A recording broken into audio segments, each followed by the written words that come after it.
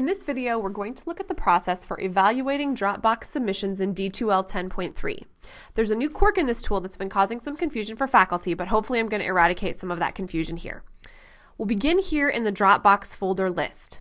To begin evaluating Dropbox submissions for an assignment, I simply click on the title of the Dropbox folder I want to grade. This takes me to the folder submissions list. Here's where the confusion may set in. The new default in this area is for the submission list to show only users who have already submitted to the Dropbox. But what if you want to see the entire list of your course so that you can know who has submitted and who hasn't? That's where this little drop-down menu here comes in. In order to see my entire class, I select Show Everyone, and then, and here's the non-intuitive part, I have to click on this little magnifying glass button in the Search For box. This will cause the Dropbox to reload with everyone in my class.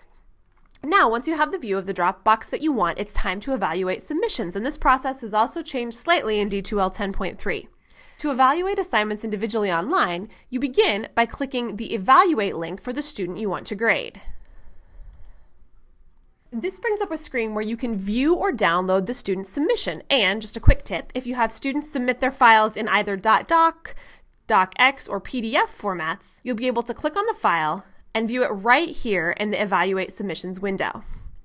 It's also worth noting that in this example, I'm not using the originality report from Turnitin, as that results in a slightly different interface. Once I view the document here in D2L or by downloading it, I can either type feedback to the student in the evaluation window, or I can upload a feedback file using this Add a File button. Possibly the student's assignment that's been submitted that I've downloaded via this download link, or by clicking on the title of the submission if it's not a file that D2L can show automatically. Once I've downloaded the file, if I want to, I can add comments into that file, resave the file, and then upload it here as feedback using the Add a File button.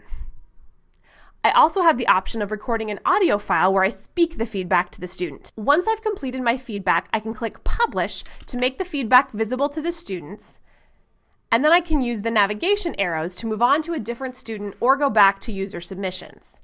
This takes me to the next student, this takes me to the previous one, this takes me back to the list of folder submissions.